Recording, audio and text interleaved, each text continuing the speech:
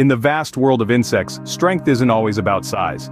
Welcome to the realm of the minuscule, where powerhouses roam in the form of beetles, ants, and more. Kickstarting our list at number 5 is the rhinoceros beetle.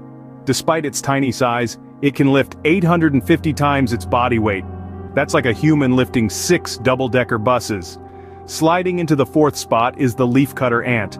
These tiny workers can carry 5,000 times their body weight. Imagine lifting 2 full-grown elephants. Coming in 3rd, meet the dung beetle. It can roll a ball of dung 50 times its weight uphill. Now that's determination. In 2nd place, the Hercules beetle.